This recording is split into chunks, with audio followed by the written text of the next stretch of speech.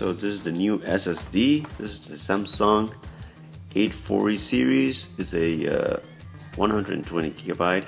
So all you need is this little guy and the adapter, which is going to allow you to connect your SSD via USB. It's pretty cool. We need a SATA to USB adapter, a screwdriver with Torx 6 and Phillips tip, and an USB flash drive. First thing you need is a USB flash drive. Right now I have connected a 1 gigabyte USB drive, and let's go ahead and do it. First step, we're going to go to Google and Google for Apple Recovery Disk Assistant. You're going to click on the first link right there, right from Apple, and even if it says Lion, it also works on Mountain Lion. So let's go ahead and download it, open it. It only has 1 megabyte, it's not that big. Okay, so I have my USB connected. Remember, this is gonna delete everything on your USB, so make sure you don't have anything important on it. So this program will create a bootable USB that is gonna let you install Mountain Lion on your brand new SSD. It's gonna take about 1 minute. Like I said, you don't need a big USB for this. 1 gigabyte is more than enough. I'm going to fast forward this so I can speed up a little bit the process. Alright, so this is done. And let's go ahead and quit it and eject. Alright, we're done here.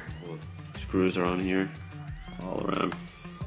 This is the hard drive, of course, and all you gotta do is you gotta take off these 2 fasteners right here. These 2 guys right here has to come out.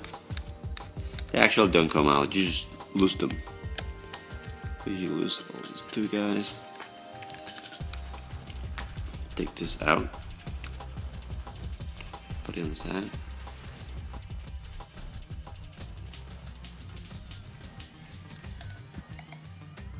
You are going to remove that SATA connector. Also those 4 Torx screws. You're going to install them on the new SSD, and you're gonna connect the SATA cable back again. Put everything back in place. Make sure you connect back the little piece that holds the hard drive in place, and close it up and put all the screws back in. Okay, so here is where I installed the recovery partition, recovery assistant. Let's go ahead and plug it in. So you want to turn on your Mac, hold option here, right here. This screen is going to come out.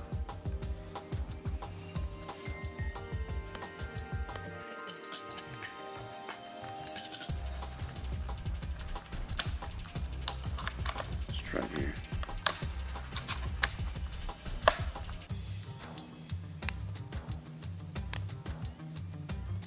I just put my drive in another slot. So it's like that.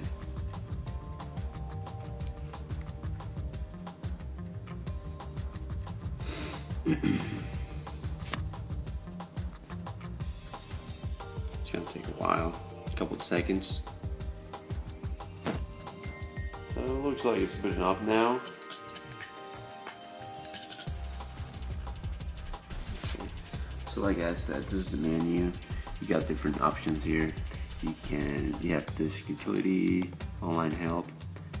You got reinstall OS X. That's more if you want to do like a clean backup from the internet.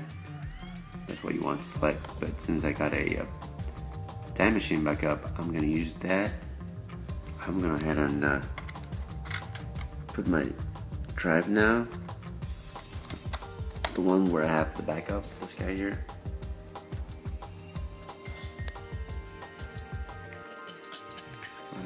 Continue. Right there, that's the guy. And I'm gonna choose the last one. Last backup I did. And we're going to install it, of course, on the SSD. And click restore. And it gives you a warning that it's gonna delete everything on that drive. Sure. So this is the part where it's gonna take about 30 minutes, I'm guessing. So right after the installation is done, the computer is gonna do a restart, and right after that you should be good to go. Let's go to more info, storage, and yep, there it is. 120 gigabyte solid state SATA. Well, I hope that helped you a little bit, guys, and see you in my next video. Thanks for watching.